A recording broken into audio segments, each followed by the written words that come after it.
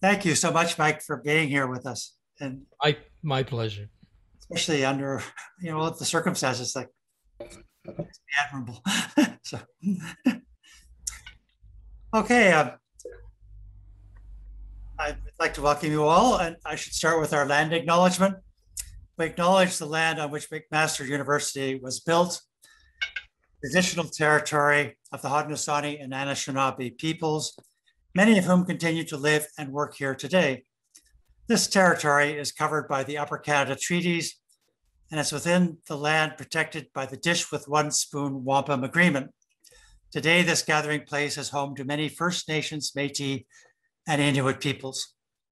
So, hi, everybody. Thank you so much for joining us. I'm Ian Mackay. I'm the director of the Wilson Institute and organizer of this Syndemic series. And this is about the origins and the ramifications of the contemporary COVID-19 pandemic. So for the details of our series, please see our website. It's my great pleasure tonight to introduce California-based geographer and historian Mike Davis. And now I'll try and see if I can share my screen with you. And just to show you some of Mike Davis's astonishing books. So here are just some of the amazing titles from Mike Davis over his many years of being, I would say, one of the world's most important Marxist historians. You've got Prisoners of the American Dreaming, Planet of Slums, Late Victorian Holocaust, City of Quartz, and In Praise of Barbarians, just some of his major works. They were joined in 2018 by a book I'm reading right now, and it's totally brilliant, called Old Gods, New Enigmas, Marxist Lost Theory. It's a brilliant introduction to a Marx who stands a good chance of being eminently serviceable to the 21st century. More germane to our series are Mike's books on the global patterns of epidemic diseases. And here you see the two classic ones. In 2005, The Monster at Our Door provided a disturbing, one review used the term shockingly realistic analysis of the genesis of avian flu and the vast agribusiness complex created by global neoliberalism. This book carried the message, regarded as unduly alarmist by some critics, that unfettered capitalist accumulation was introducing humanity to an extended era of agribusiness accelerated diseases. In 2020, it was reissued with the new introduction under a revealing new name, The Monster Enters. It's such an honor to have you with us, Mike, and congratulations on all of this enormous productivity, which puts most of us to shame. I'll be asking Mike some questions, and then after that, the floor will be open to input from the audience.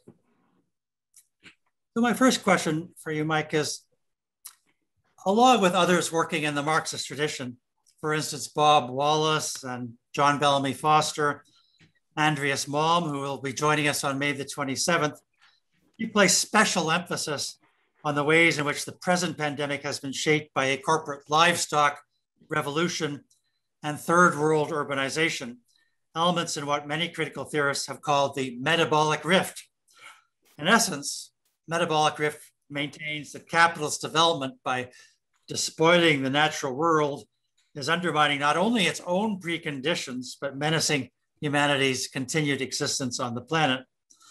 And one theme raised by this emerging school is that the present pandemic and the general climate crisis are deeply interconnected, albeit in complicated ways. I was particularly struck by one passage in The Monster at Our Door from 2005. And this is, I quote, "Contemporary influenza, like a postmodern novel, has no single narrative, but rather disparate storylines racing one another to dictate a bloody conclusion." So I wanted to ask you, what storylines in 2020-21, what storylines particularly strike you as good ones to pursue as we come to grips with the legacy of this quite different disease called COVID-19? Thank you. Well, first of all, I wanted to acknowledge the debt I owe to Rob Wallace and his brilliant book on big farms, big food. and also to Jim O'Connor, the great California Marxist economist who really originated this idea of the metabolic rift. Before talking about the genesis and meaning of the current pandemic, I want to go back to something that I discussed at length in the original 2005 version of my book. And there's an incredible study that I quote by a large group of researchers, scientists. I think it appeared in Nature. And what they show in absolutely extraordinary detail is the chief factors that influence the emergence, the spread, and also the pathogenicity of new diseases. And their account concerns West Africa. Now, traditionally, coastal West Africa, which is the most urban, fastly urbanizing place on the planet with the youngest population, derived its protein largely from fishing. And there's a huge kind of artisan fishing industry in the Gulf of Guinea. But in the 1980s, 1990s, in this period, huge factory fleets from Spain and Japan, other parts of Northwest Europe, rolled into the Gulf of Guinea, and they literally vacuumed up the fish stocks. Something like 2/3 of the fish protein was literally fished out, and this meant both the decline and near destruction of parts of the native fishing industry, but it also meant as fish prices rose in the cities, an acute shortage of protein. At the very same time, multinational logging companies in the Congo and Cameroon's Gabon, part of Nigeria, were logging out hardwood forests on an industrial scale. And in order to reduce their labor costs, they hired hunters basically to kill anything in sight, some 60 or 70 wild animals and reptiles, including primates, were put on the table in these logging camps. And what happened then is that this bushmeat, as it was called, found also an immediate market in the kind of protein deficient cities as a substitute for fish or in some cases for chicken. And so increasingly bushmeat found its way to the tables of people living in the slums of the large West African cities. So you have here three different causalities. The ruthless mining out of fish stocks in the Gulf of Guinea, the exploitation of tropical rainforest, and the destruction of the barrier that they provide between wild animal diseases and viral reservoirs, and the growth on absolutely almost exponential scale of informal and urban settlements lacking sanitation and potable water. Potable water, of course, is the most important medicine that we have. So this was the perfect storm conditions for the spread of Ebola, for HIV, and for God knows how many diseases in the future. And the primary actors in this are, of course, international corporations and governments financed by regressive taxes who spend the minimum, if anything at all, on the provision of health infrastructure, for their cities. Uh, that's a great way of sort of coming to grips with these many storylines, right? Because in that case, the storyline linking capitalist development to zoonotic diseases seems fairly straightforward. I'm not sure the storylines in COVID-19 have congealed yet to the point where can be sure that the big farm creating the disease is really the one that's going to be paramount. Some people then might say, well, does that render the comparisons problematic because maybe the genesis of this disease is quite different. I mean, it might have had little to do with factory farming. But one blogger in China I'm following say, yeah, but that's a red herring, because you're actually missing the big picture, which is that this is an evolutionary pressure cooker in China that has evolved, and that really it's a pressure cooker of capitalist agriculture and urbanization. We'll find the precise links probably as the epidemiology matures on COVID. We'll get more and more data on how this actually happened. But I was just wondering how you would respond to somebody who would say, well, this seems like that totally different script than the one of big farms cause big flu. Well, I mean, it would be easy enough to say that, look, if there weren't the wet markets, the wild animal markets in China, you wouldn't have a direct transmission belt between wild viral reservoirs uh, and urban dwellers. Or you can take the Trump approach and, see behind this and, a virus escape from a laboratory, Right. a one in a million events.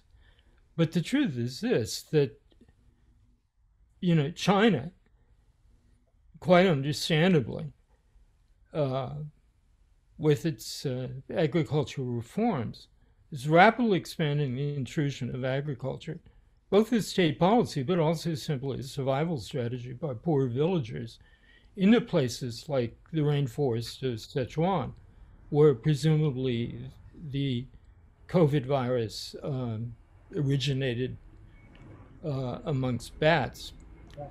One thing we shouldn't forget is that when I spoke before about, HIV and Ebola, people really didn't see this coming.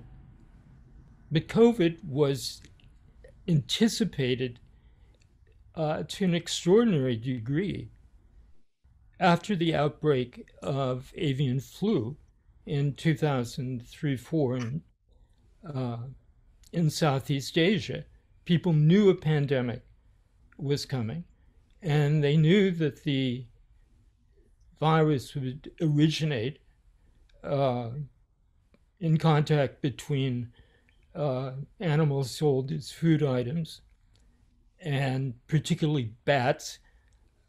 So there was a major collaboration between a US NGO and the researchers at the Virology Institute in Wuhan. They've down there for years exploring in the caves of Sichuan and discovered that bats, which of course the most numerous mammal on the planet, some 1,500 species, they identified something like 800 different coronaviruses that might be capable of emergence and transmission. Their program was abruptly ended by President Trump. There are 19 or 20 major reports in this country, Western Europe, the World Health Organization, all detailing the likely progress of the pandemic. The World Health Organization, which was supposedly the frontline defense, and this was accepted by treaty by the 130 or more countries signatory to the WHO. In the meantime, it becomes something of a hollow shell because countries didn't pay their contribution. The WHO became more and more dependent upon the United States and China, and also the Gates Foundation for its financing. And it had a structure where countries are given a veto over the public announcements and findings of WHO. But if we might say that Ebola and HIV were kind of supply driven by the destruction of natural barriers and poverty driving people to bush food items, in a sense, what's happened with COVA, it's demand driven. That is the major factor, is the absence of primary health care in so many parts of the world, as well as the failure of even in advanced countries with national health systems to implement their own, previous planning for pandemics.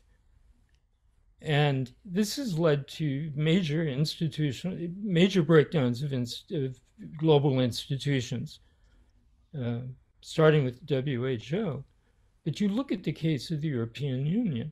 Now, the European Union has a pact. Its member countries are responsible for their own healthcare systems, but it has a pact that in case of emergencies, whether those are, earthquakes or tsunamis, but also pandemic disease, that requires cooperation and mutual aid.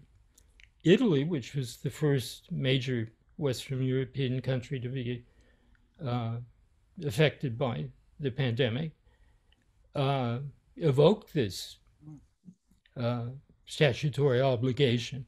And the response was immediately that France, Austria, other countries sealed the borders to Italy, refused to stop the export of supplies to Italy. And in the end, the only two countries that quickly responded to the Italian emergency were China, which sent plane loads of experts and supplies, and tiny little Cuba, which immediately sent doctors, Cuban doctors being in the front lines of every major epidemic. So even if you can't tie the coronavirus emergence directly to factory farms in the way that you can with diseases carried by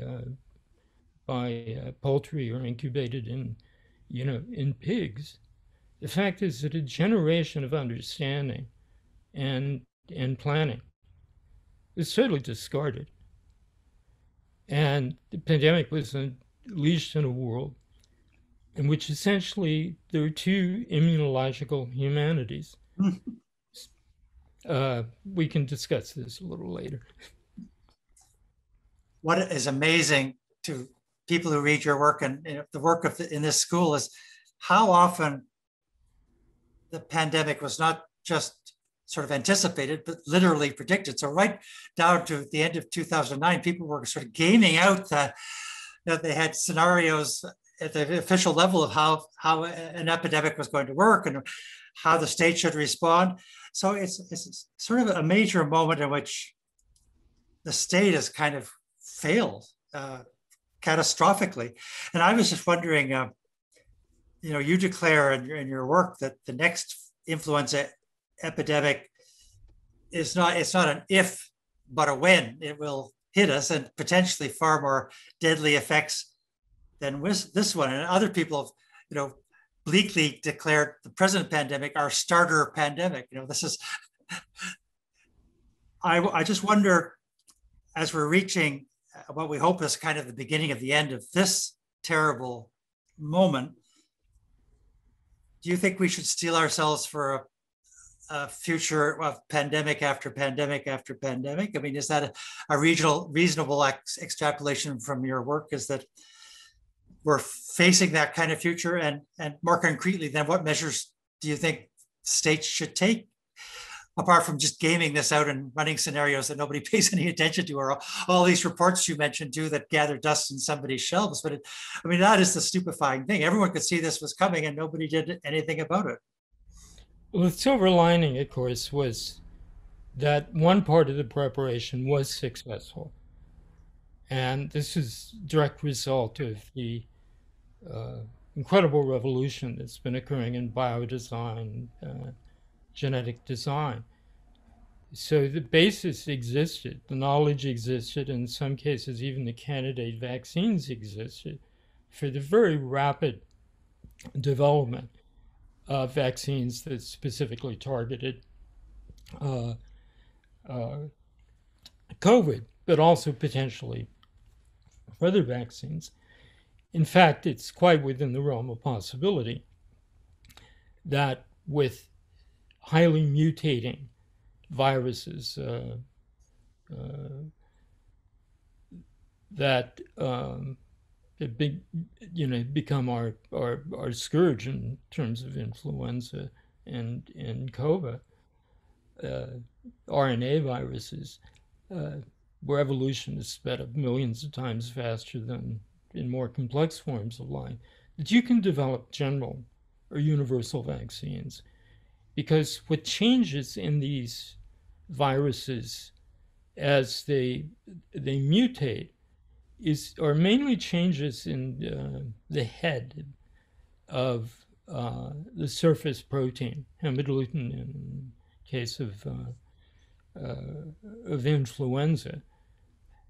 And this is highly variable. And this is where inevitably variations will appear. They can't be stopped by existing vaccines. But the real possibility of attacking the conserved regions of these surface proteins, the so-called stalk, and this is fully within reach and possible. But at the same time, it's dangerous because if we put everything into vaccines, we'll miss the most important factor of all, which is the fact that so much of the world lives without primary health care. And even in the most advanced countries, particularly following the 2008 economic crisis, even in rich countries, public health and primary care have been totally eroded by job cuts and lack of finance. In the United States, for example, 60,000 public health care workers. I'm not talking about nurses and doctors. I'm talking about people who man the local, often county level public health service. 60,000 jobs were lost. They haven't been replaced. They weren't replaced. And similarly, look at Britain and what's the cutbacks that have eviscerated the National Health Service and so on. Now, one of the most important debates in the history of modern public health was the debate about social medicine. And essentially, there were two camps by the turn of by the early 20th century. On one hand, with a genealogy that goes back to the father of pathology, Rudolf Virchow, in Germany. Virchow had been at the barricades in 1848, laid an emphasis on primary health care rather than specific cures for specific diseases. And he believed, and his descendants believed, that this also meant if you were going to provide adequate health care, you had to have major social change, raising wages, land reform, and so on. Now, the place where the idea of social medicine gained the most important purchase was in South America. And particularly, say, take the case of Chile in 1939, when there's a brief Popular Front government. Its Minister of Public Health was a young doctor who'd written extensively about this idea of social medicine. His name was Salvador Allende. And the social medicine ideal was also embraced by social democrats in Western Europe and in the Soviet Union.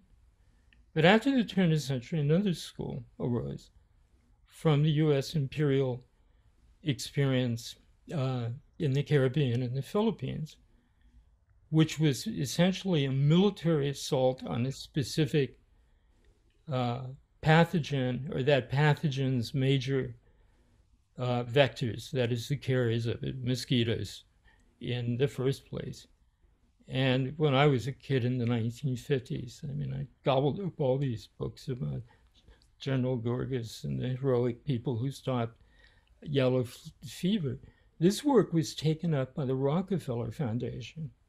And in the period between the two wars, the Rockefeller Foundation was the major uh, financier and coordinator of these disease-specific uh, campaigns. The kind of last stand of the social medicine school was at a WHO summit in Alma Ata, in what's now Kazakhstan, in 1978, 1979.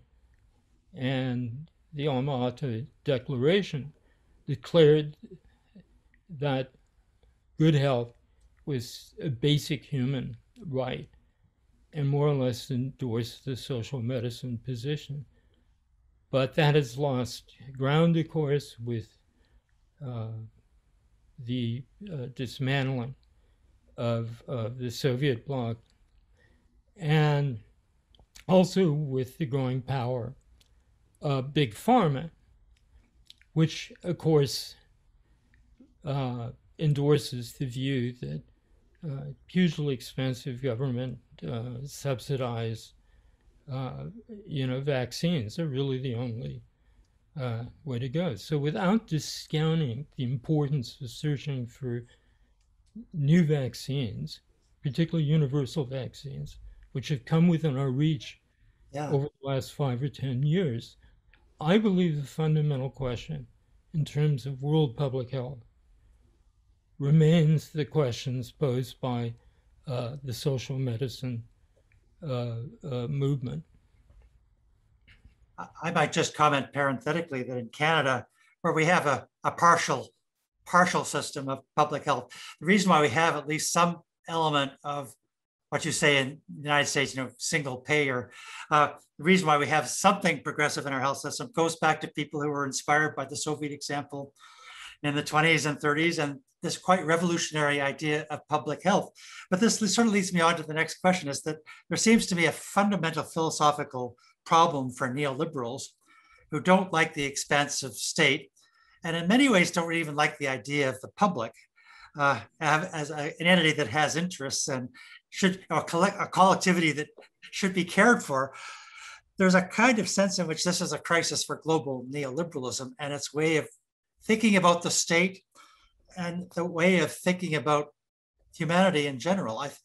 I sometimes think this might be the last nail in the coffin of neoliberalism as a plausible ideology. But then whenever I think that, I also say, yeah, but consider how deeply this has sunk into the psyches of everybody who's been exposed to it in the last 40 years. But I noticed that you write, a year from now, we may look back in admiration at China's success in containing the pandemic, but in horror at the United States' failure. And I wonder if that just doesn't tie into, well, both the business imperatives that drive so much American policy, but also just the difficulty neoliberals have in conceiving of anything that transcends the profit motive and the interests of business. They've sort of pushed this experiment, this philosophical experiment of theirs, to the point of destruction. Do you see alignment there with, or do you think we're saying a nail in neoliberalism's coffin, or is that premature? Only if we have the hammer and are prepared to keep driving it in relentlessly. I mean, there's neoliberalism and neoliberalism. And in fact, most neoliberals, particularly represented by New Labor, the establishment, the Democratic Party establishment here, and centrist regimes, the German conservative parties, don't discount the role of the state. They realize that different kinds of state-provided externalities are essential to a program of privatization and extending the contours for accumulation. And also the capital itself will always find profit opportunities in disasters, even those that it's brought about themselves. I mean, look at the United States. I mean, Amazon has emerged as this leviathan, over the bodies of hundreds of thousands of dead small businessmen. The insurance companies are raking in the biggest profits in history in this country. Big Pharma has been given the profits for antivirals and vaccines, which have been paid for by the American public and most of the research done in public universities. So COVID, at least here in the United States, has been a bonanza for different sectors of capital, which look forward to an expansion of healthcare and to coming pandemics as important profit points. But what happened here is of course different in one way from anywhere else, except for Bolsonaro's Brazil. And that is where the state takes an active role in disorganizing the pandemic response, where it becomes a major vector of the pandemic itself, which has yielded, of course, incalculable consequences, now measured in what's fast approaching 600,000 dead in this country. That's right. Now, it's not simply a partisan matter. And if you look at states like New York and California, Democrats are completely culpable for massacres and senior homes, for the fate of low-wage workers unprotected in essential industries. In Southern California, for instance, 2/3 of people who died from COVID are Latinos working in low-wage industries and living in congested housing, likewise with farm workers. But the United States and Brazil are absolutely examples of an almost fascist approach to disease. I shouldn't say that. Actually, Nazis probably would have mounted, quite comprehensive effort to protect Aryan lives. And it's my belief, not surprising, that the Republican Party has become the party of global death. It's been the major opposition to any kind of effective action about climate change. And it's now assured hundreds of thousands of unnecessary deaths and more in the future. I tried to argue vigorously in the pages of The Nation that we shouldn't be worrying so much about a national inquiry into what happened on January 6th when far right took over invaded the Congress, but more in the culpability of those responsible for allowing the pandemic, first of all, to get out of control, and then secondly, attacking, disorganizing, demonizing the necessary public health measures, to say it. This is murder. First, second, third degree, I don't know what, but it is, murder, and that most of the deaths have been pointed out by studies in the Lancet and even by now by members of the Biden administration, were preventable and unnecessary. Now, finally, to the larger question, which is really, can globalized neoliberalism, accumulation on a world scale through division of labor that exports most productive jobs to relatively low-wage nations, whether this can continue without a serious infrastructure of global public health and control over the transmission of disease through, air travel and trade.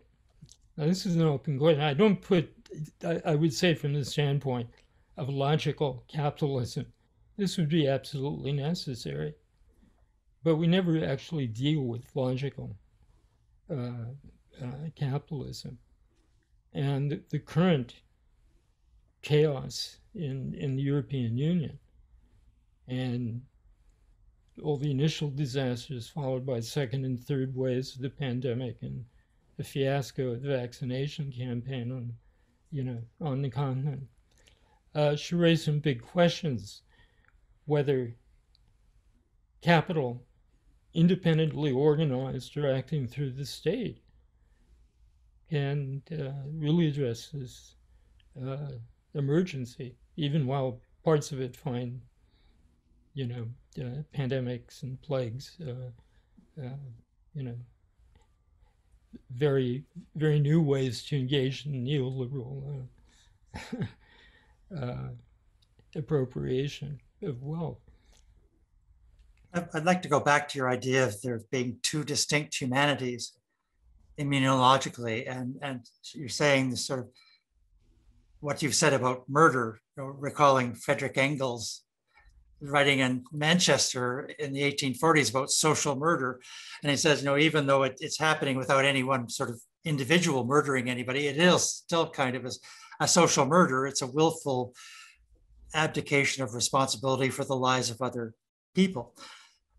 I'm wondering too about the pattern we see in India, whether it doesn't recall a lot of the things you uncovered in your book on late Victorian Holocaust, about how the whole Indian economy was basically made subservient to that of the needs of the British Empire, so that while you had famines in India, that you still had exports to Britain of things that the population needed, and it seems uncannily echoed today with India's vaccination, a vaccine powerhouse, but essentially can't vaccinate it's really struggling to vaccinate its own people, and that's one reason why the pandemic is getting out of control.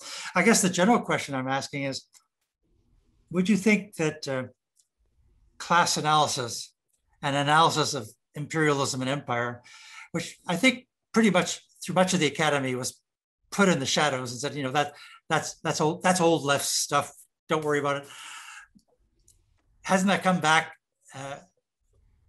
with enormous strength in 2020? Maybe Marxists will celebrate 2020 as a moment in which class analysis and the critical analysis of empire came back squarely to center stage, and not only changing academic life, one hopes, but also much more importantly, the world of progressive politics beyond the academy.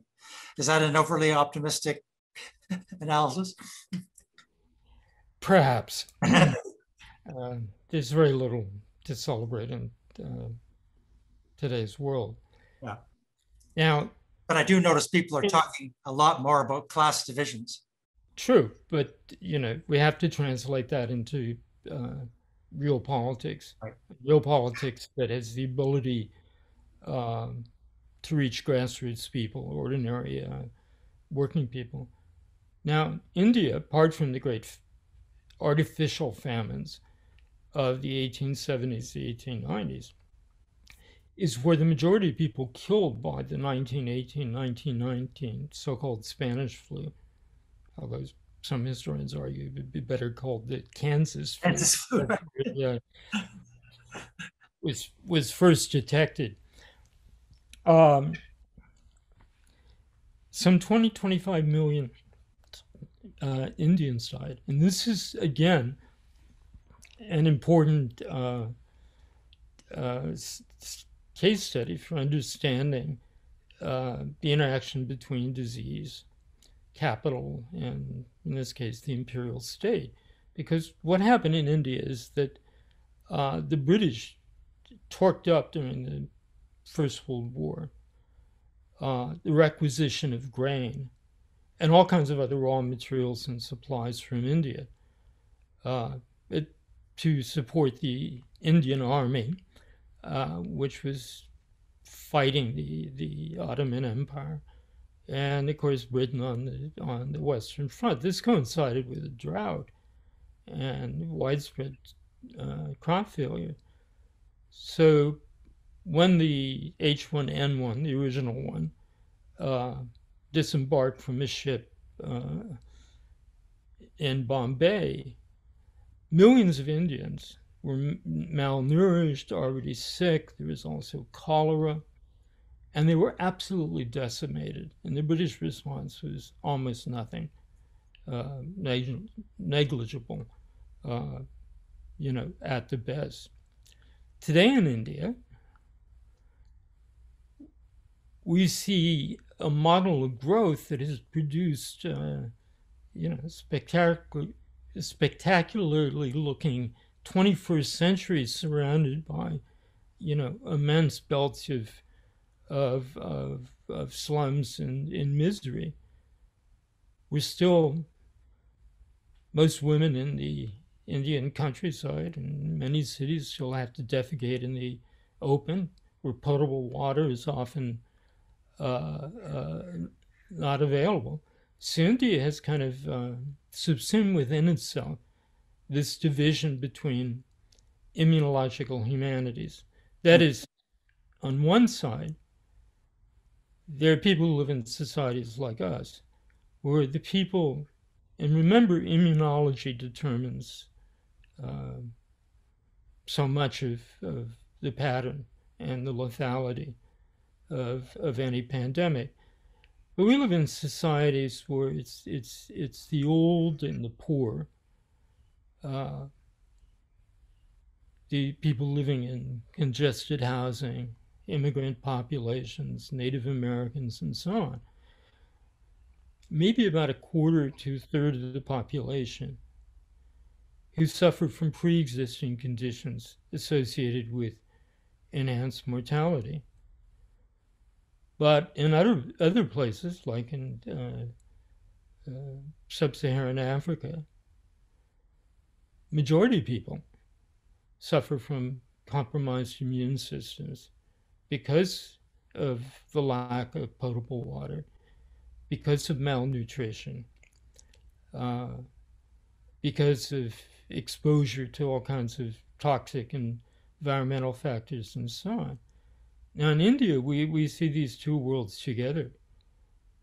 A newly enlarged, fairly massive middle class, some of whom live in essentially American subdivisions outside, within high-tech cities, but the majority of the population lacking access to basic primary care, potable water, and so on. And you see what's happened in India is that first Indian humanity has been saved, while the other has been neglected or condemned to pandemic, which is not only continuing to roar out of control, but remember that if you allow viruses, RNA viruses, kind of free reign to spread in larger and larger populations, this increases the evolutionary space for these viruses to develop, new and more deadly mutants. And of course, we've seen this happen. I mean, California has its own, deadlier strain, more transmissible strain. And we've seen what's happened in Britain, in Brazil, and now in India.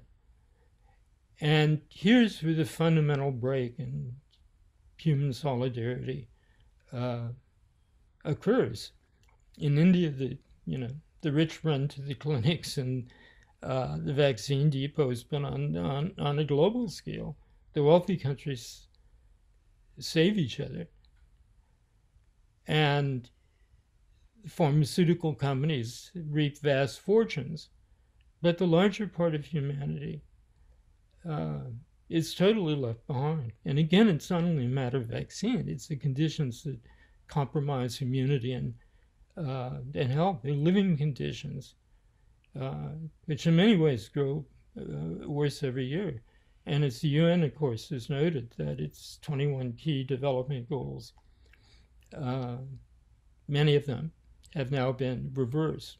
Goals of reducing child poverty and raising income and better health education for women. This is in some ways like the 1970s.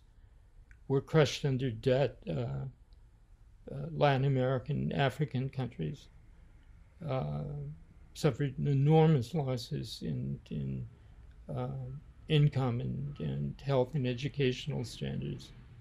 Yeah, this is happening now, and it's increasing. So in some ways, a radical left should demand genuine public health on a global level, and and raising the question of Brazil or India. I mean, how can those countries, even if you're a hard-nosed neoliberal, how could you possibly quarantine those countries in a world that you have globalized?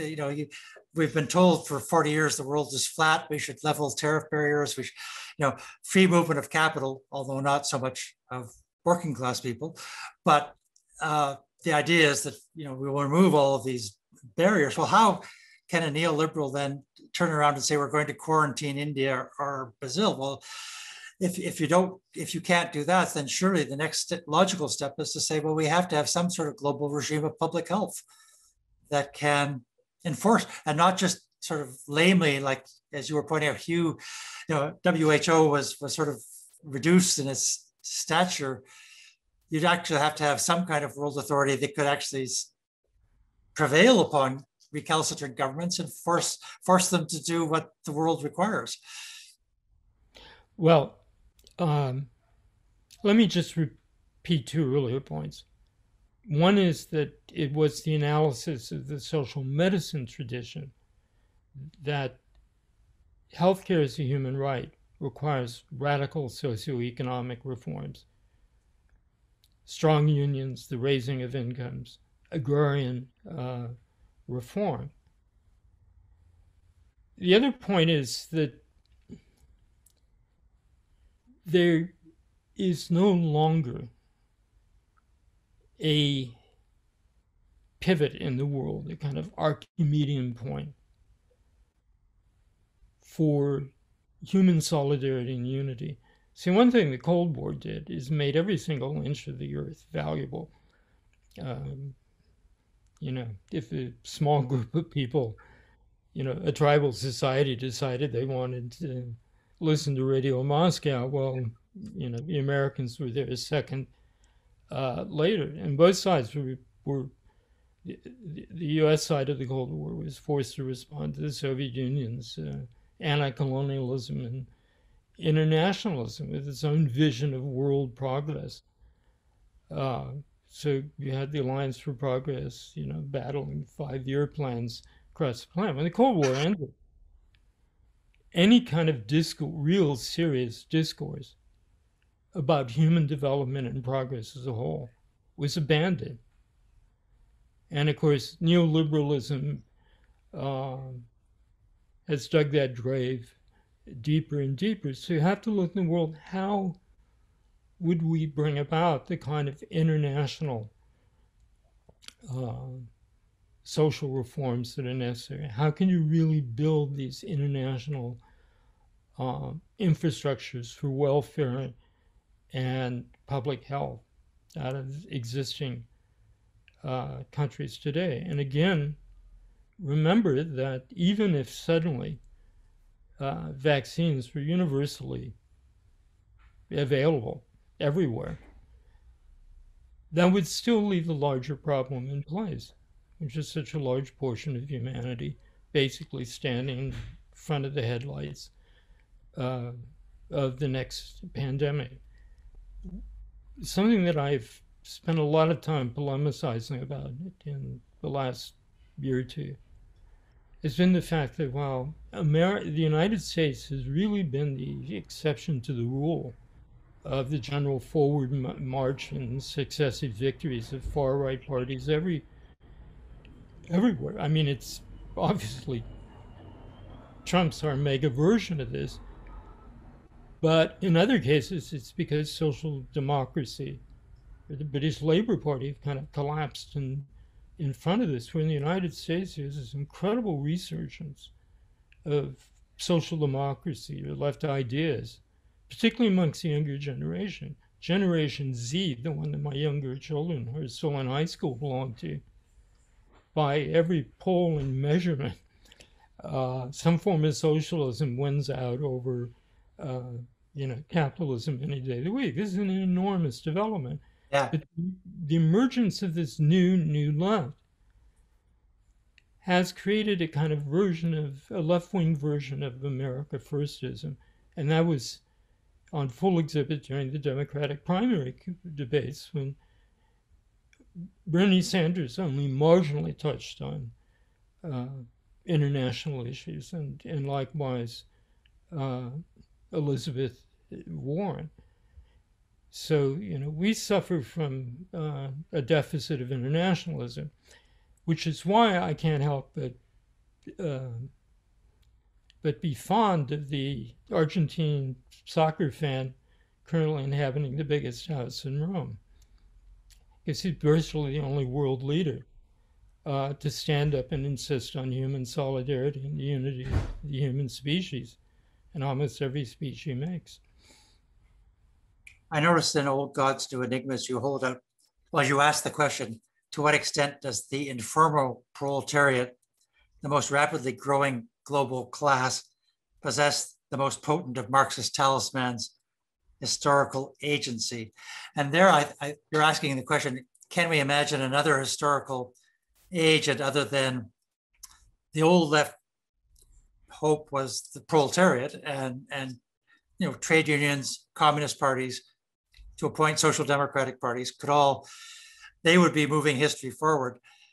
Since 1989, that's become less plausible, but is there a hope for, you mentioned young people and also maybe the people of the planet of slums. There can be ways in which this pandemic can mobilize people, maybe just by showing them that the drastic costs of capitalism unleashed. Well, we've seen the new vanguard of the proletariat in action over the last year. Because of various ailments, have spent an inordinate amount of time in hospitals and clinics over the last 5 years. And look, a big HMO, a big hospital, people are punching in the clock the same way people did into Ford factories or coal mines. But they're in some ways far more educated and conscious. And everything about the work that nurses, hospital workers of all kinds do, other people in essential services, confronts them daily with the contradictions and failure of private sector organized medicine and the government directed against public welfare. And it's no surprise then that the major union to support Bernie Sanders, and arguably the most militant union in the United States right now, is the National Union of Nurses. And I do believe the pandemic across the world has radicalized health workers, with nurses often being in the vanguard. I think that's true for the National Health Service in Britain as well, and likely for other countries. We shouldn't forget, that, and this is something I've left out of the discussion so far, that a successful public health approach depends on popular mobilization, involvement from the grassroots level. So, for instance, in Vietnam, which is still only, it's considered median income, but a poor country by our standards, has had an astonishing success in avoiding death on a large scale and containing it. One reason is that it has a medical elite with global stature because of its experiences fighting, previous diseases like SARS and avian flu. But it also has a paramedical system reaching down to the village electorate of paramedical workers and village nurses and so on, aggressive campaign of public health education. I mean, this doesn't exonerate the lack of democracy at the highest levels in that society, but it shows how absolutely important public participation is. I recently blurbed a book by some Chinese New Leftists based on interviews with people and experiences in Wuhan. And although the existence of a mass communist party, which extends its tendrils down to, you know, every apartment building and so on, played a crucial role in mobilization, much of what happened actually didn't occur through party channels. It occurred through popular organization, including, swingeing critiques of the initial cover-up by the by the government, the Hubei government, and especially the pandemics. You created these networks of popular self-help and resistance, and this really hasn't been measured or adequately reported in most accounts of the pandemic. The centrality of popular role and the need for grassroots networks of public health medicine. In fact, when you look at the whole issue of public health education, look at the United States. I mean, hardcore 40% of the U.S. population, absolutely every poll, the same 40% that are diehard Trump supporters, are also diehard pandemic denialists. Regard the little reading in the Bible is far truer than any biology book. So here in supposedly one the most advanced scientific country in the world, the degree of ignorance about basic science, Yeah. and the reign of religious superstition is just simply a staggering fact. I mean, in some ways, that can be connected to neoliberalism's abandonment of any notion of responsibility to the people. Is that you have no responsibility to educate the people to whom you're supposedly answerable. So in some ways, perspectives, it's fine to keep people fairly ignorant and superstitious as long as they show up for work. What's the problem? I mean, maybe I'm being cynical, but I think there is a real way in which the neoliberal state entailed the abandonment of, what Thomas Hobbes would have said was the primary responsibility of a government, which is to keep its people alive, basically, and protect them from each other. Right? It's not exactly a Marxist message. It's sort of almost more basic than that. Is that why do we have a government? What does its legitimacy rest? Well, a long-standing argument is, well, at least it keeps us alive. Well, these governments have not been doing that. They've neoliberal governments almost universally have failed in that enterprise. It seems. Well, I much agree with the interpretation that says that we've entered a phase of apocalyptic capitalism, unable to prevent climate change, decarbonize the planet, provide universal public health, the global branded economy no longer creates jobs, Right. Which leads to an interesting Marxist paradox. And one of the major problems in the world is capital isn't exploiting us. It regards us as supernumerary, surplus requirements of profit making. Majority of the populations of Africa and Latin America, the most urbanized of continents, toil in the informal economy. The formal economy hasn't created, net jobs for years and years. And of course, waiting in the distance, how far we don't know, maybe much closer than we suspect, is the fact that nothing's been done to reduce the danger of nuclear war, particularly in some regional Yeah. circumstance.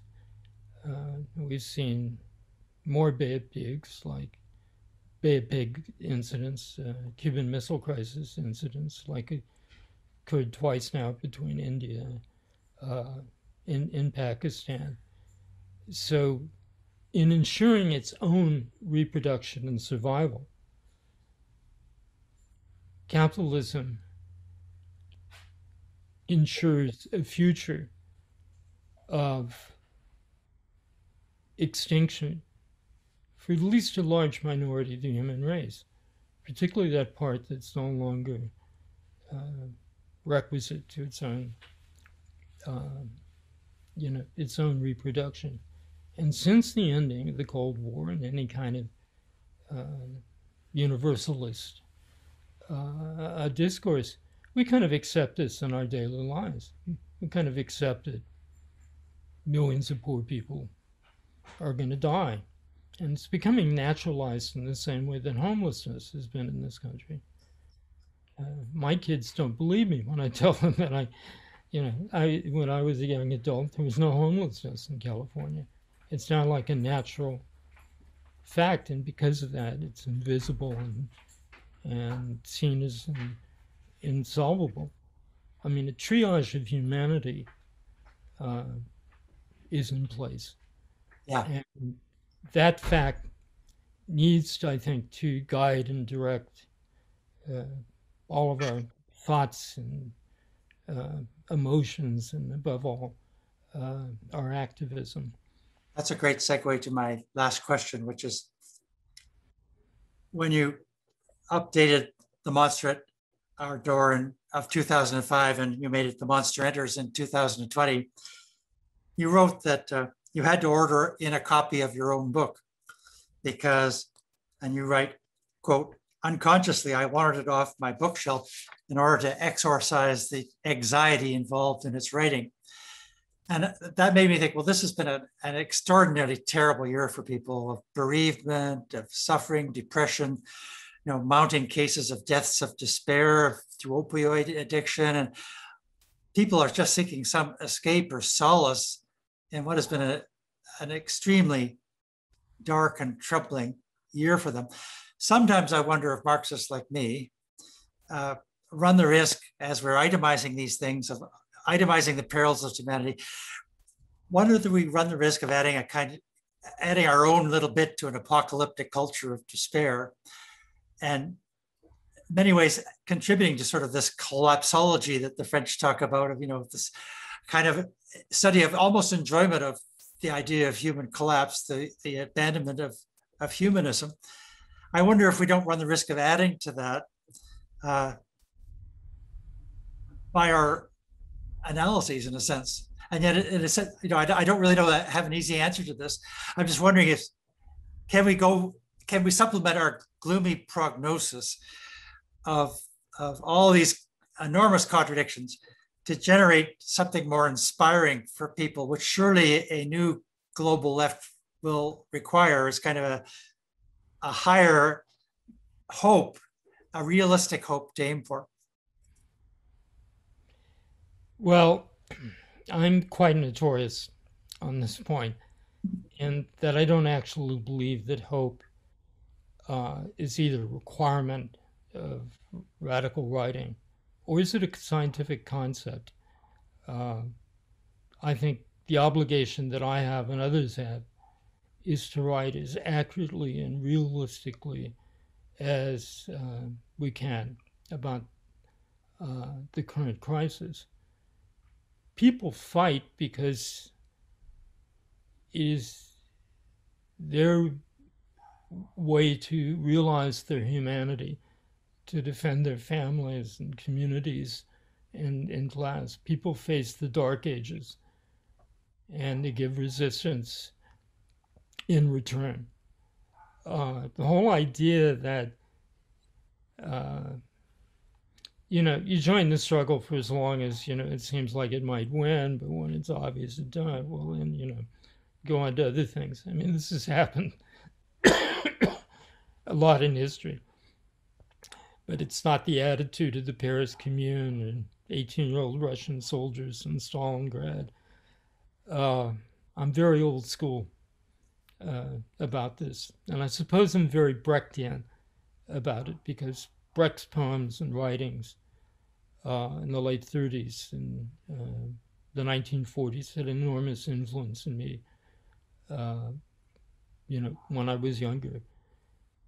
And we need to be ruthlessly honest about what we face and what we, what our obligations are. I mean, in terms of socialism, well, I'm a socialist the same way Billy Graham was a Baptist.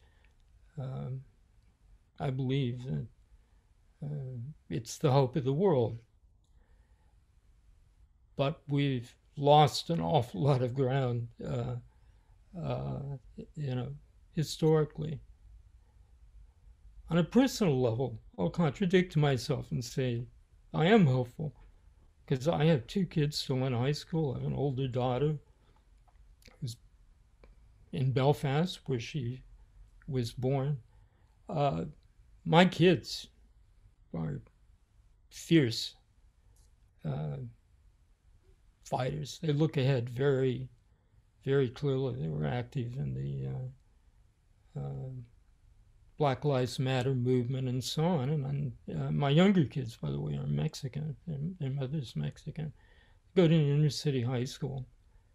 And it was amazing to me to see the kids in this high school. I'm not talking about rarities like my kids growing up in a middle-class left-wing home with millions of books, but their friends who were working-class Latino immigrants, Somalis, African Americans, just ordinary kids. The way they banded together and just erupted last spring and summer in the Black Lives Matter protests was astonishing to me. This is a generation of tigers. And lions maybe is better. The better term.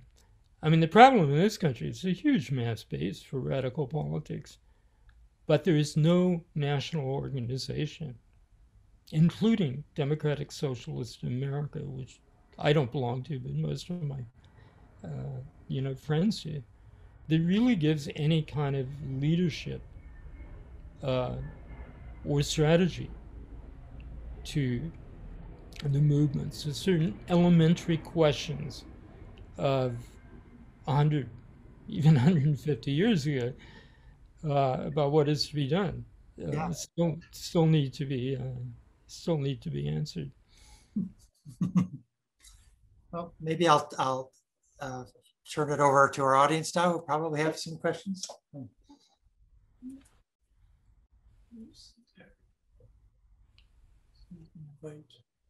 They're all able to unmute So now themselves. I can unmute them. You just they can unmute themselves. Okay, so if you want to unmute yourself and ask, raise your hands. If you know how to do that, there's a command under. I think it's under participants, or maybe it's under reactions where you can raise your hand.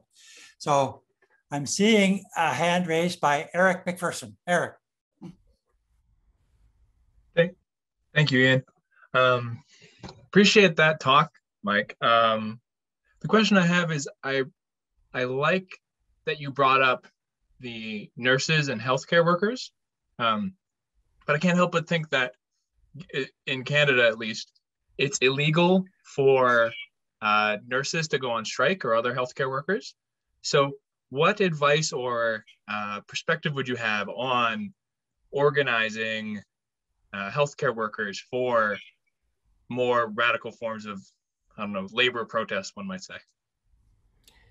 Well, quite honestly, I mean, I and most other people I know have loads to learn from healthcare workers and their struggles. I mean, this is a constantly enriched experience. Now, labor movements in North America on both sides of the water have always worked under legal disabilities, reactionary Supreme Courts, anti-strike laws, uh, states of emergency, and so on. And the traditional answer, not from the left, but even from, like right-wing leadership, the American Federation of Labor before the 1930s, was no right to strike, strike. Told not to go out in the streets and protest, put your mask on, go out in the streets and protest. If strikes become impossible, job actions of all kinds. I mean, really, our forebears in the union movements in North America labored for the longest period without the support of the states and with the opposition of the highest judicial authorities. We have to reclaim that. I mean, one thing that happened in this country was that there was one long break in the general conservative and employer domination of the U.S. Supreme Court. And this was the Warren Court and its extension into the 1970s. And so the civil rights movement, that part of it represented by the NAACP and Martin Luther King to some extent, he's actually more radical, kind of contoured the whole civil rights strategy to winning the support of Supreme Court decisions and then forcing legislature by Congress. So the generation I grew up in, and the generation that followed, was used to thinking of the Supreme Court as our allies. Now we're just back to the status quo ante, what's generally been the case, which is in this country a Supreme Court that's wholly, in its majority, reactionary. Thank you. I appreciate that answer.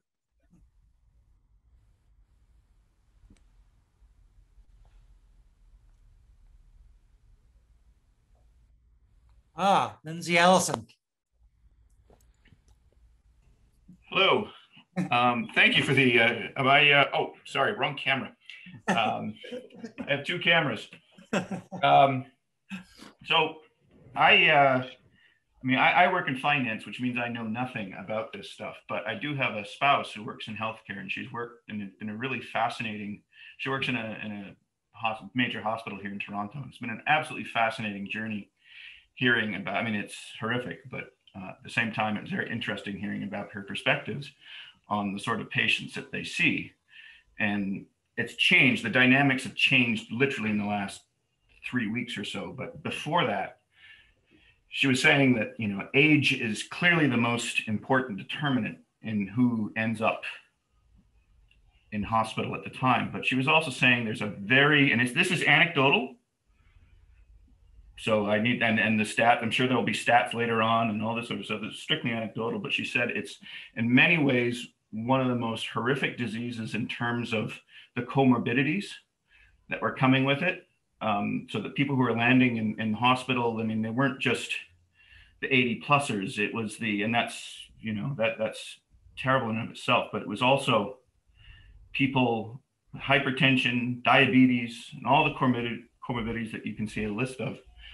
And I often thought that it wasn't the middle class, folks like me that sit in their office all day, we would be in, we would definitely be in with a big target on, I always thought that I was, clearly in danger, except I have the good fortune to be able to work from home. And I don't see anybody, which is a bit of a blessing for everyone else around me, I suppose.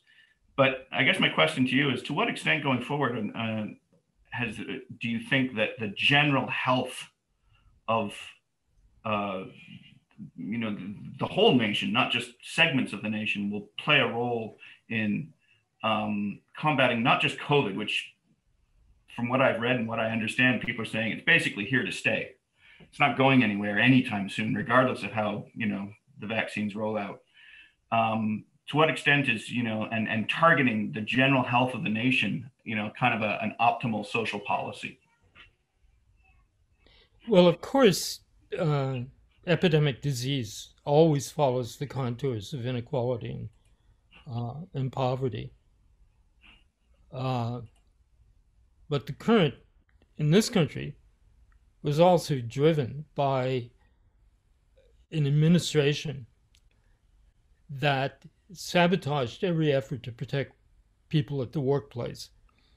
Now, here within the Department of Labor, we have the Occupational Health and Safety Administration, which is supposed to protect workers at peril in various kinds of situations, miners, agriculture workers, so on. There were hundreds of complaints filed with this agency by meatpacking workers, farm workers, other kinds of essential workers. And OSHA, as it's called, under Trump, refused to process any of these. It refused to enact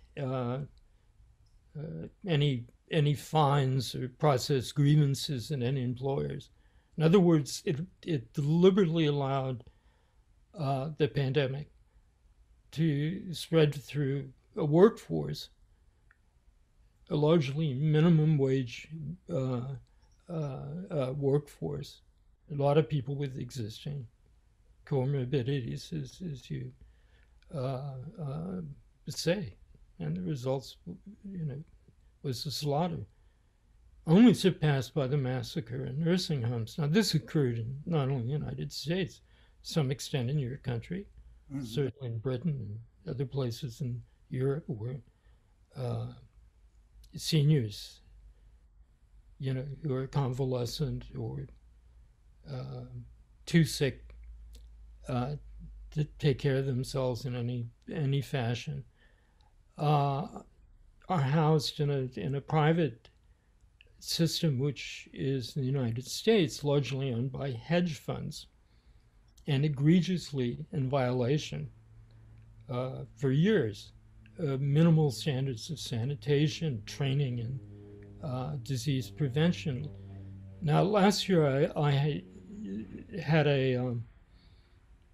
issued a daily mailing of articles and comments on the pandemic starting in March, and taking stuff from scientific journals and sometimes my own editorials. The first thing I published was from a friend of mine who is the union rep for the nursing home employees in Kirkland, Washington, a nursing home chain owned by one of the most notorious of these piratical companies. And he pointed out, and remember, this is the very beginning of takeoff of the pandemic, then county health employees, which were shut out at the home at the very beginning, when they finally entered, nobody was asking questions about the staff in these homes. Nobody seemed to recognize that people are so badly paid that they often moonlight in a second job in another nursing home. And he said, so what's going to happen is it's going to spread like wildfire through the entire system from coast to coast. This was entirely foreseen. He was absolutely right, down to the details. And basically nothing happened. Again, regulation failed. There were no fines. This was true in some cases of state public health agencies in democratic states. And about 40% of the people who died in the United States were seniors. Most of them because of neglect, the failure of state regulation. And the fact that this has occurred in a variety of countries. This is nothing but absolutely criminal. And of course, it suggests the need for an entirely different system of taking care of the sick elderly. I know in Canada, this has been one of our major issues, and they even sent the army in at one point to the nursing homes of Ontario, and the soldiers found the conditions so horrific. Some of them have had to have PTSD therapy afterwards because it just went beyond belief what was allowed to go on in such institutions in Canada. I'm just hoping that the perception of that outrage, our rage about it, our refusal to accept it, can be preserved through a time of bereavement and shock and all the other things we're going through. But we somehow have to struggle to preserve just the shock of disbelief of those soldiers entering nursing homes and being almost overwhelmed by the horror of what they were seeing. I think we need to retain that somehow, so that we just don't, we don't sort of close the door on this pandemic and say, well, thank goodness that's over, back to normal. The normal caused this problem. No, I should mention a kind of personal experience here, which is that my mother, my father was a member of the Meat Cutters Union, and he ended up losing his pension plan. And my mother went back to work as an aide in a nursing home. And I can't tell you how many nights she had to call my father to come to the nursing home to help her pick up an elderly patient who fell out of their bed, sometimes breaking bones, lying in their own urine and, in feces, clean them and put them back, because the people who ran the nursing home refused to add more, night shift workers. And, these people could have been in concentration camps for all that. And my mother is a very feisty Irish woman. It's just completely full of, of rage, just seeing this happen day after day. So this has been the case for a very long time. We have to get rid of a for-profit nursing home industry and replace it with something public, decent and safe. Seeing a question from Evan Ubini. Evan? Yeah, hi. Thanks for the talk. One thing you mentioned was how you were saying your kids don't believe you when you say there didn't used to be homeless people in California. So I guess I'm just wondering if you think there's any main cause or factor that you attribute the demise of labor and the welfare state that happened around the 80s, where we saw this privatization happen. I kind of wonder this because I feel like if there's no homelessness, why would people be driven to change the policies that were in place then? Well, as old as I am, I've watched the evolution of homelessness and the ecology of homelessness through its different phases. In the beginning, it was the shutting down of state mental hospitals and the idea that people would find jobs and shelter in their community. There would be this investment in community centers. You would create a far more humane system. Well, nursing homes were shut down. People were forced out, but there wasn't the investment in either shelters or mental health facilities. And it wasn't too long before our jail systems became the major mental institutions for the mentally ill in the state. But homelessness has changed over time. Right now, what is so striking is how many people are homeless, and homeless as family groups, including children, who don't fall into the categories of addiction or mental illness or being dumped in the streets by the prison system. They're simply dehoused. A few days ago, it was announced that California, for the first time in history, had lost population. I mean, this state has been in a continuous boom since I was born here in 1946 through my entire life. This is a historical watershed. And why is the population declining? Because huge numbers of working class people, low wage people, are fleeing the state. They can't afford shelter. And now you're seeing this everywhere on the streets.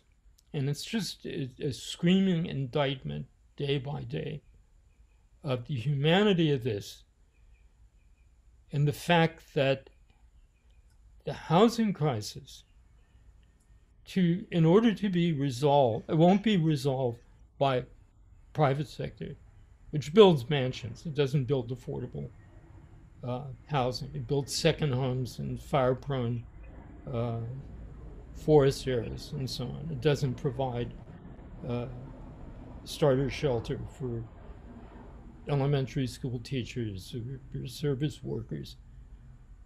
You have to attack the system of private property, which of course is, been possible under capitalism to some degree. I mean, when I lived in London for years, I was always struck by the fact that in the wealthiest neighborhoods in Europe, you could still find council housing projects brought by the victory of the Labour government in 1945. In Canada, it's not unusual not only to find that football teams are generally owned by cities, not by private owners, but also Canadian cities control development at the fringe. And in my writing, I tried to stress that issues of gentrification and unhousing are insolvable unless you address the root cause of land inflation and speculation. We need to remove large parts of the city, rescue it from land inflation. We need public housing. We need massive amounts of affordable housing that can't be built unless you control and stop the ever-rising prices of land. Now, my authority in all this is not Karl Marx, by the way. It's the most influential radical thinker of the late 19th century in the United States, Scotland, Ireland. I'm sure he had a big following in Canada as well, Henry George. He pointed to the root cause of California's contradictions were land speculation and land profiteering. And he proposed that basically you would tax away all gains in land value. People would own the real property, the house they built, but land essentially would be socialized. And one of the things that's kind of exciting right now is that questions which formerly had been far beyond the horizon of even the most progressive politics suddenly now have wide audiences. What I guess Trotsky called transitional demands that don't require the abolition of capitalism but are incompatible with traditional practices of the profit making. And until you have the will and have mobilized the support to interfere in the land market and democratize urbanization, or at least an important part of it, and also control sprawl. All attempts to prevent gentrification and the expulsion of people from cities will ultimately be unsuccessful. In fact, one thing that, for instance, saving neighborhoods and environmental amenities does is just simply make them attractive to people with more money, and then price out the original inhabitants.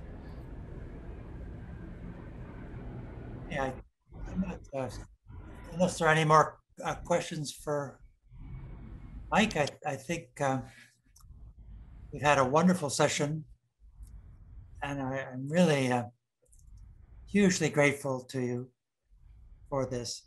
It's a tremendous honor for us to have hosted you. I hope someday maybe we can do it non-virtually, have you really here in Hamilton, which is, I think, a city you'd like. It's a city with a very strong working class history of labor organization, of tremendous struggles, and I think in some ways that spirit still is here in Hamilton. So if you ever get a chance, do come up and we'll do this in person. In fact, I have Ontarian roots. My grandfather, Jack Ryan, born in Ontario, crossed the river to Detroit in the 1890s to enlist in the American Army in the conquest of the Spanish Empire. So I may have relatives around Hamilton. Also taught at Carleton in New York. Did you? Oh yeah, I was I had a work permit and the whole thing. Well, you've so thanks to all of you, and best of luck with your series. And thank you again so much for coming. And thank you everyone for showing up.